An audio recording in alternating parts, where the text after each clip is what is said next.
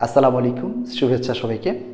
শিক্ষার্থীরা আশা রাখি আল্লাহ আল্লাহর অশেষ রহমতে সুস্থ আছে সবাই। তো আমাদের আজকের ক্লাসটি হচ্ছে আমাদের গতি অধ্যায় এর প্যাটার্ন 3 এর বাদবাকি ম্যাথগুলো। তো আমরা আজকে প্রথমত প্যাটার্ন 3 এর 1 নম্বর ম্যাথটি আমরা সমাধান করব। ইতিপূর্বে আমরা 2, 3, 4 পর্যন্ত আমরা সমাধান করে গেছি। তো 1 নম্বর ম্যাথটি আমাদের বাকি ছিল, এই ম্যাথটি আমরা এখন সমাধান করছি। চিত্রে একটি বস্তু এঁকে 120 মিটার উঁচু থেকে ফেলে দেওয়া হয়। এই হচ্ছে ভূমি থেকে 120 মিটার উঁচুতে এই বস্তুটি রাখা আছে। এখান থেকে বস্তুটিকে ফেলে দেওয়া হয়। একই সময়ে বলতে বোঝানো হচ্ছে যেই সময়ে বস্তু এ ছাড়া হচ্ছে সেই সময়ে আরেকটি বস্তু বি কে ভূমি থেকে উপরের দিকে ছোড়া হয়। বস্তু বি কে 19.6 মিটার পার সেকেন্ড বেগে খাড়া উপরের দিকে নিক্ষেপ করা হয়। গল্পটি আমি আবার বলছি। একটি বস্তু এ কে ভূমি থেকে 120 মিটার উচ্চতা রেখে ফেলা হয়। একই সময়ে বলতে যেই সময়ে বস্তু একে ছাড়া হয় সেই সময়ে আবার ভূমি থেকে বি নামের একটি বস্তুকে খাড়া উপরের দিকে ছোড়া হয় 19.6 মিটার পার সেকেন্ড বেগে। তাহলে আবার এই দুইটি বস্তুর উত্থান এবং পতন একই সময় কিন্তু এটা মাথায় রাখি। এই হচ্ছে আমাদের গল্প। এখন আসি প্রথম প্রশ্নে। 1.8 সেকেন্ড পর বস্তু এ এর বেগ কত? 1.8 সেকেন্ড পর আমাকে বলছে বস্তু এ এর বেগ টি ফর হচ্ছে 1.8 সেকেন্ড। 1.8 সেকেন্ড পর বস্তু এ এর বেগ কত? এখন প্রশ্ন হচ্ছে বস্তু এ কে যদি আমরা এখান থেকে ছাড়ি তাহলে সে কোন দিকে যাবে? ভূমির দিকে যাবে। তাহলে ভূমির দিকে যদি আমার বস্তু এর পতন ঘটে তাহলে আফটার 1.8 সেকেন্ড ধরে নিচ্ছি আমরা এই থেকে এই পর্যন্ত আমার টাইম ব্যয় হয় 1.8 সেকেন্ড। তাহলে 1.8 সেকেন্ড পর এর যে বেগ হবে সেই বেগটা হচ্ছে শেষ বেগ ভি। তাহলে আমাকে বলা হচ্ছে এই শেষ বেগ ভি কত বের করো। তাহলে সেক্ষেত্রে আমরা লিখে ফেলি শেষ বেগ ভি হোয়াট। এবং আদিতে বস্তুটি স্থির ছিল। স্থির অবস্থান থেকে যদি কোনো বস্তুর পতন ঘটে তাহলে তার আদিবেগ হচ্ছে 0, আদিবেগীয় 0। এছাড়াও আমাদের কমন ম্যাটার হচ্ছে জি 9.8 ms ইনভার্স অফ টিউ। এখন এই ডান পাশে আমাদের এই 4টি রাশি টি ভি ইউজি, এই 4টি রাশি এর মধ্যে সম্পর্ক সূচক সমীকরণ যদি আমরা বের করতে চাই, টি ভি ইউজি অর্থাৎ প্রথম যে সমীকরণ, এই সমীকরণটি আমরা খাটাবো। আমরা জানি V is equal you plus GT. এখন প্রশ্ন স্যার প্লাস কেন? আমরা আগে বলে গেছি বস্তুর পতনকালে আমার ইকুয়েশনে আমরা সব সময় প্লাস চিহ্ন ব্যবহার করব। আর যদি আমরা মূল হাকিকতটা খুলে বলি তাহলে আমরা বলতে পারি ত্বরণ যেদিকে বস্তুর বেগও সেই দিকে। বস্তুর বেগ হচ্ছে আমার এই থেকে নিচের দিকে, আর ত্বরণ যে আমাদের নিচের দিকে, এটা আমরা সবাই অবগত। তাহলে সেক্ষেত্রে আমার এখানে ত্বরণ যদি পজিটিভ চিহ্নে থাকে আমার বেগ পজিটিভ চিহ্নে থাকবে, অথবা বেগ যদি পজিটিভ চিহ্নে থাকে ত্বরণও পজিটিভ চিহ্নে থাকবে। বেগ এবং ত্বরণ এই দুইটি রাশিরই দিক একই দিকে বলে আমরা এখানে প্লাস, এখানে আমরা প্লাস চিহ্ন খাটাচ্ছি। ওকে, তো এক কথা হচ্ছে আমরা আদিবেগ ইউ এর মান বসাই 0, জি এর ভ্যালু হচ্ছে 9.8 ইন্টু টি এর ভ্যালু হচ্ছে 1.8 সেকেন্ড ইজ ইকুয়াল 9.8কে যদি আমরা 1.8 দ্বারা গুণ করি রেজাল্ট হবে 17.64 মিটার পার সেকেন্ড। 1.8 সেকেন্ড পর আমরা বলতে পারি বস্তুটির শেষ বেগ দাঁড়াবে 17.64 মিটার পার সেকেন্ড। এখন আমরা পরবর্তী ম্যাথে যাব স্যার।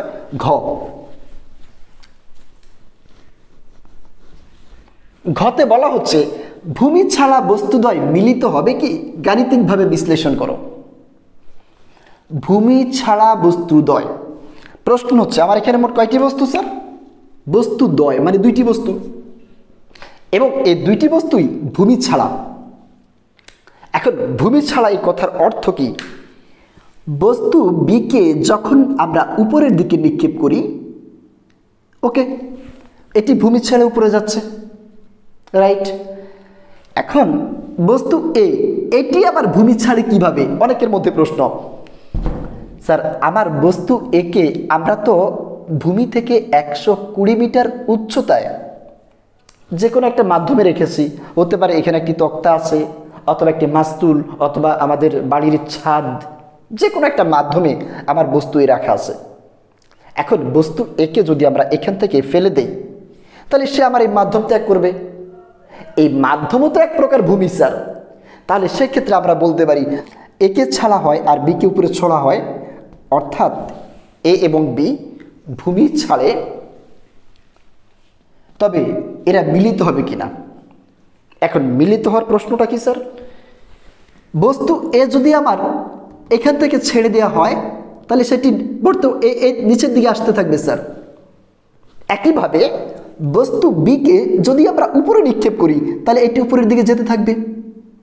এখন বস্তু এর পতন আর বি এর উত্থান কোনো এক সময় দেখা যাবে আমার এই দুইটি বস্তু, সাপোজ দ্যাট আমার বস্তু এ নামতেছে, এই দিক থেকে নামছে, আবার এই দিক থেকে যদি আমরা লক্ষ্য করি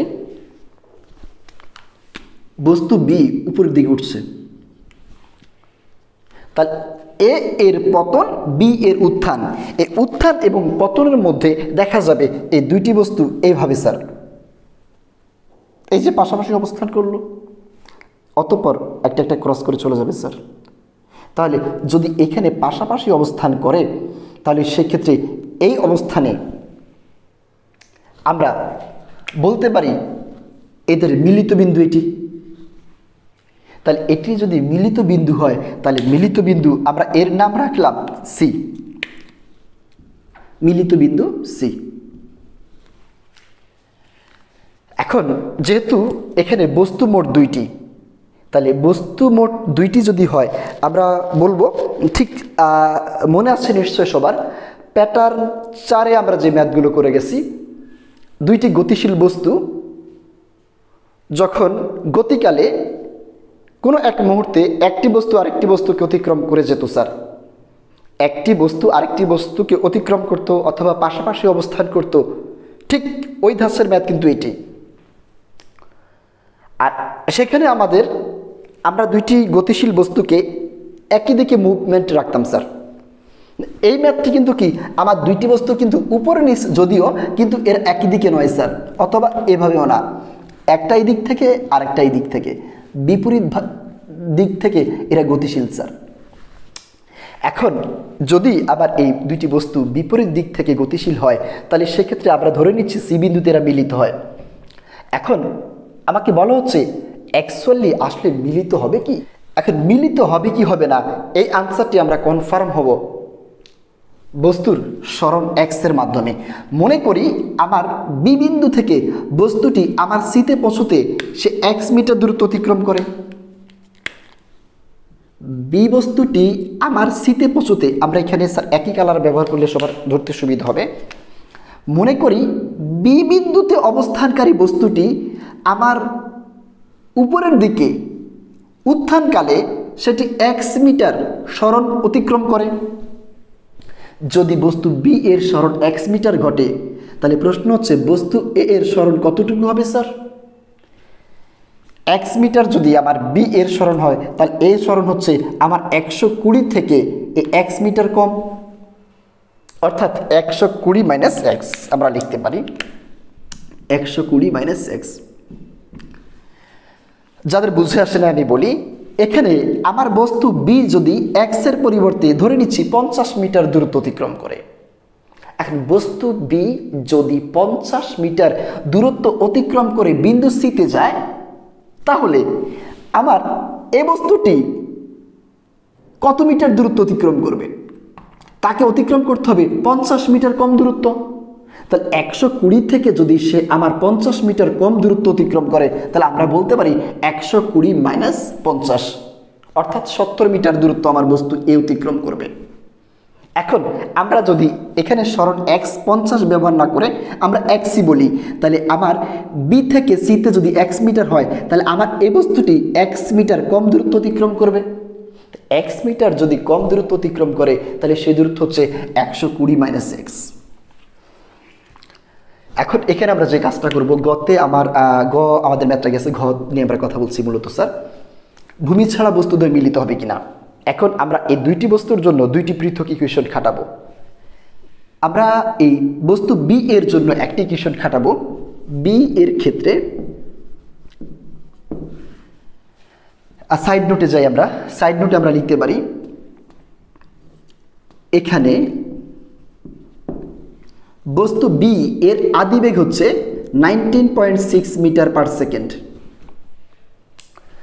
বস্তু বি আমার টোটাল দূরত্ব অতিক্রম করে সরণ x মিটার। বস্তু বি যদি x মিটার সরণ ঘটে তাহলে এর জন্য তার ব্যয়িত সময় কত স্যার? ব্যয়িত সময় t। আর এইদিকে আমাদের টোটাল জি হচ্ছে 9.8 ms ইনভার্স অফ 2। এখন স্যার আমরা এই চারটি রাশি খাটিয়ে এখানে যে কাজটা করব, আগে বলে নেই স্যার, এই ডান পাশে আমার এই চারটি রাশি থাকলে আমরা একটা ইকুয়েশন খাটাতে পারি। তাহলে ইউ সরণ টাইম জি, ইউ সরণ টাইম জি, এই চারটি রাশি আছে আমার। যে সমীকরণ সেটি হচ্ছে h is equal UT minus half G T square. এখন এখানে আমরা h এর পরিবর্তে আমরা এখানে কি লিখবো স্যার? সরণ x। সরণ x is equal UT minus half G T square. তো এখানে স্যার আমি বলে রাখি, যেহেতু বস্তু উপরের দিকে নিক্ষেপিত হচ্ছে, তাহলে আমার এখানে মাইনাস চিহ্ন হবে, আমরা আর ওই ব্যাখ্যায় গেলাম না স্যার। তাহলে ইউ এর ভ্যালু হচ্ছে আমার 19.6 এবং টি এর ভ্যালু হচ্ছে আমার এখানে টি এর কোনো মান নাই, minus half of 9.8 into T square. ডান দিকে মানগুলো আমরা এখানে বসিয়ে ফেললাম আর কি। তাহলে 19.6 টি, এই 9.8কে 2 দ্বারা ভাগ করলে হচ্ছে 4.9 টি স্কোয়ার। এখন কথা হচ্ছে এখানে স্যার আমার আর কোনো ক্যালকুলেশন করার কোনো উপায় নাই, এটা এইভাবে থাকুক। আমরা এখন বস্তু এ নিয়ে আমরা একটু কাজ করি। বস্তু এ এর ক্ষেত্রে যদি আমরা লিখি, এ এর ক্ষেত্রে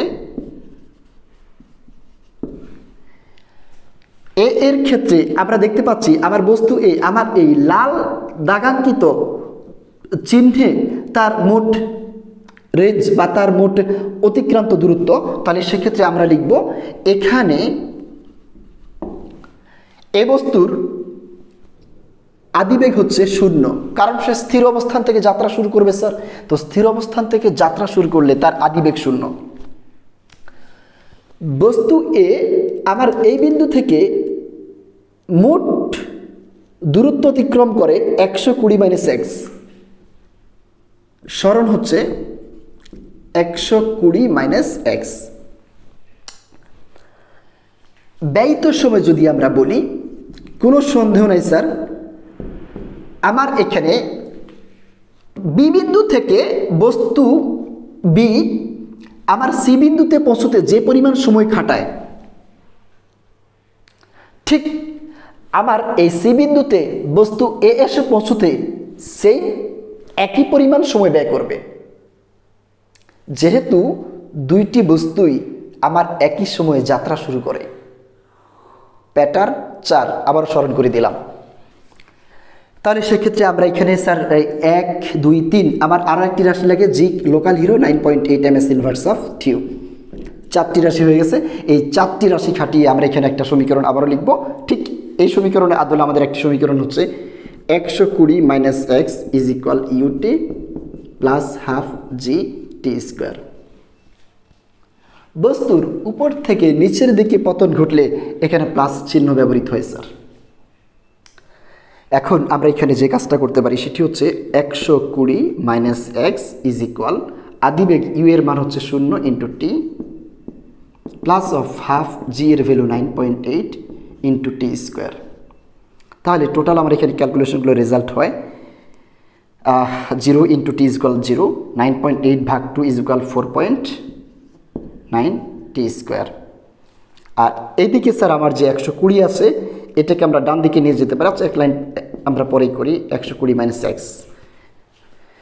তো এখানে আমরা স্যার যে কাজটা করবো অতঃপর এক্সকে আমরা বাঁয়ে রাখবো, এক্সকে বাঁয়ে রাখলে হচ্ছে minus x is equal 4.9 T square minus 120। এখানে যেহেতু এক্স এর আগে আমার নেগেটিভ চিহ্ন আছে, এই চিহ্ন আমরা উইথড্র করতে গেলে স্যার আমরা এখানে মাইনাস আসবে, এখানে প্লাস আসবে, অর্থাৎ মাইনাস চিহ্ন দ্বারা গুণ করিয়া।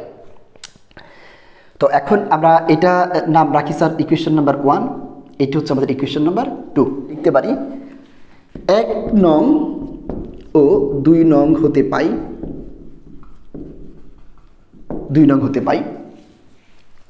19.6 টি minus 4.9 T square is equal minus 4.9 T square plus 120। যেহেতু আবার এক্স সমান এত তাহলে আমরা এত সমান এত লিখতেই পারি স্যার। এখানে আমরা যে কাজটা করবো সেটা হচ্ছে 4.9 টি স্কোয়ার বাদ যায় স্যার। তাহলে আমার 19.60 ইজ ইকুয়াল 120, আমরা টি সমান লিখতে পারি, সুতরাং টি ইজ ইকুয়াল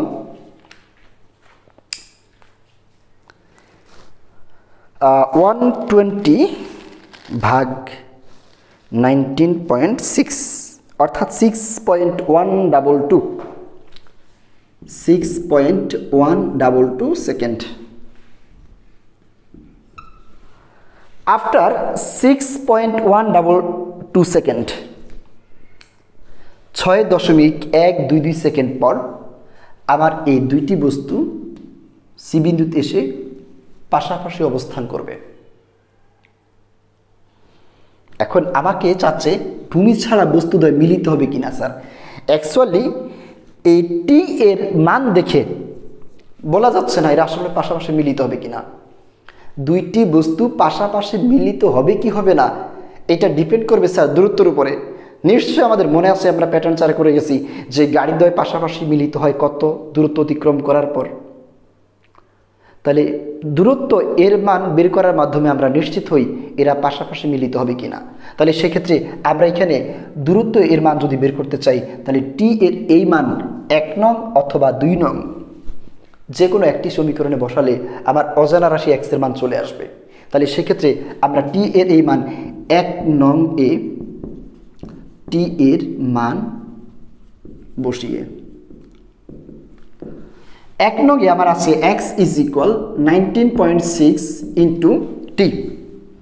এখানে টি এর ভ্যালু হচ্ছে 6.122 মাইনাস 4.9 ইন্টু টি এর ভ্যালু হচ্ছে এখানে আমাদের 6.122 হোল স্কোয়ার।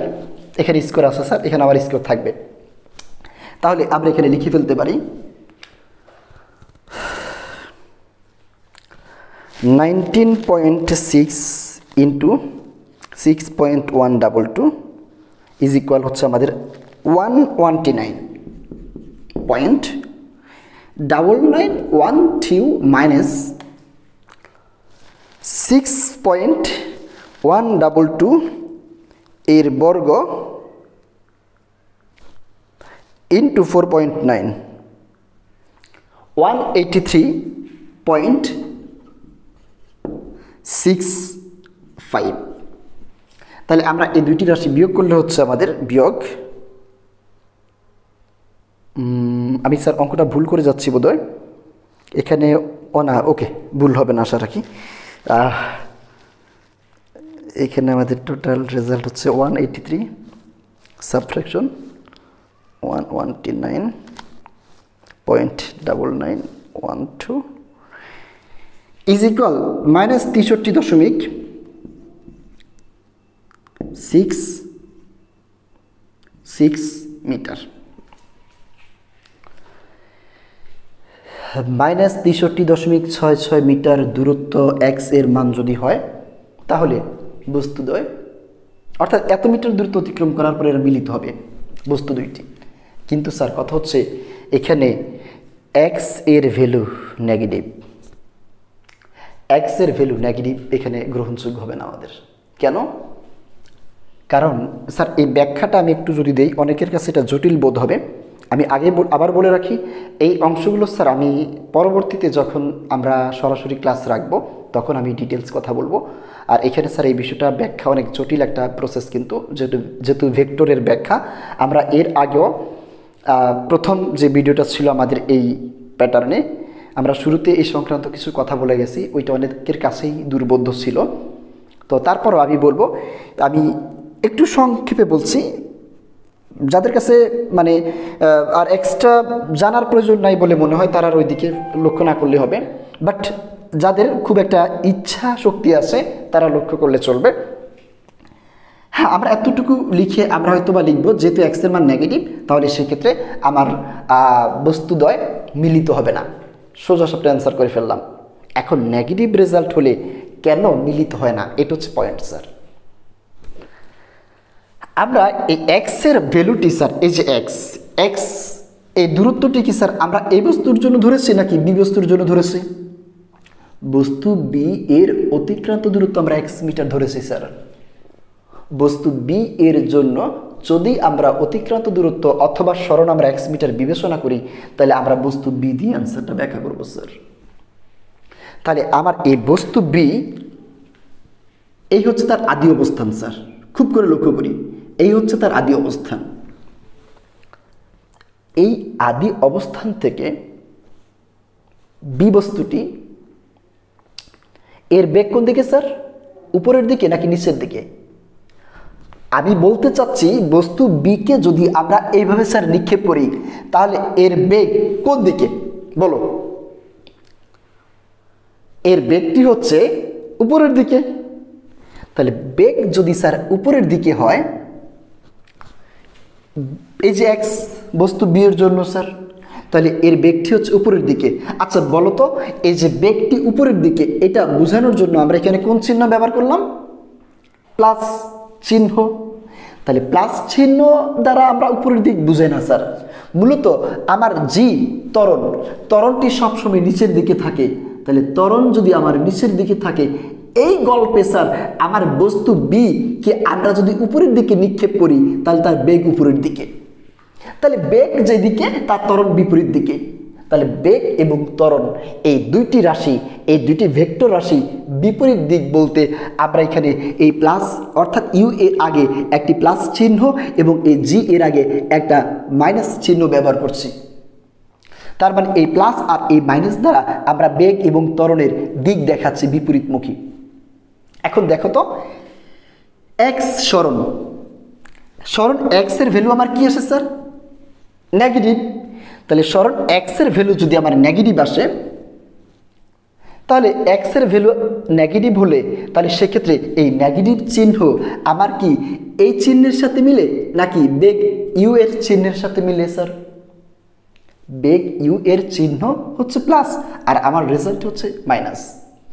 রেজাল্ট যদি মাইনাস চিহ্নে হয়, সেই মাইনাস চিহ্ন আমার ত্বরণ জি এর সাথে যদি মিলে যায়, তাহলে সেক্ষেত্রে আমরা বলবো আমার বস্তুটি সরণ হচ্ছে ত্বরণ যেদিকে সেই দিকে। ত্বরণ যেদিকে বস্তুর সরণও সেই দিকে। এখন প্রশ্ন, ত্বরণ যেদিকে বস্তুর সরণও সেই দিকে, তাহলে স্যার ত্বরণ হচ্ছে নিচের দিকে। তাহলে স্যার বস্তুর আদি অবস্থান থেকে আমরা বলবো সরণ হচ্ছে নিচের দিকে। আবারও বলছি, ত্বরণ যদি আমার নিচের দিকে হয় তাহলে বস্তু আদিতে যেখানে ছিল সেখান থেকে তার সরণ নিচের দিকে হবে স্যার। এখন সেখান থেকে তার সরণ যদি নিচের দিকে হয় তাহলে সেক্ষেত্রে নেগেটিভ চিহ্ন আমার এখানে যৌক্তিক অর্থ রাখে। এখন স্যার আমার বস্তু তো আছে ভূমিতে স্যার, ভূমিতে যদি এই বস্তুটি অবস্থান করে তাহলে নিচের দিকে তার সরণ কি হওয়া সম্ভব? কখনো না। এখানে আরেকটা প্রশ্ন মাথায় কাজ করে অনেকের, স্যার আমার বস্তু নিক্ষেপ করা হচ্ছে উপরের দিকে, ধরে নিচ্ছি আমার এখানে জায়গা আছে, নিচের দিকে প্রচুর জায়গা আছে ধরে নিচ্ছি, কিন্তু বস্তু নিক্ষেপ করা হচ্ছে উপরের দিকে। স্যার সরণটা নিচের দিকে হয় কিভাবে? স্যার ওই দিকে আর আমি এই মুহূর্তে যাচ্ছি না, কারণ আরও এটা অনেক জটিল ব্যাখ্যা। আমি আবারও বলছি, যখন সরাসরি তোমাদের সাথে আমার ক্লাস হবে তখন আমি এই বিষয়গুলো একবারে ডিটেলস খুলে শুলে স্যার ব্যাখ্যা করব। তখন তোমরা মন খুলে আমাকে প্রশ্ন করতে পারবে, আর আমিও ইচ্ছা মতো জবাব দেবো সবার। তো ঠিক আছে, সবাই ভালো থাকো, সুস্থ থাকো। আমরা এই ম্যাথটা এই পর্যন্ত রাখলাম। আল্লাহ হাফিজ।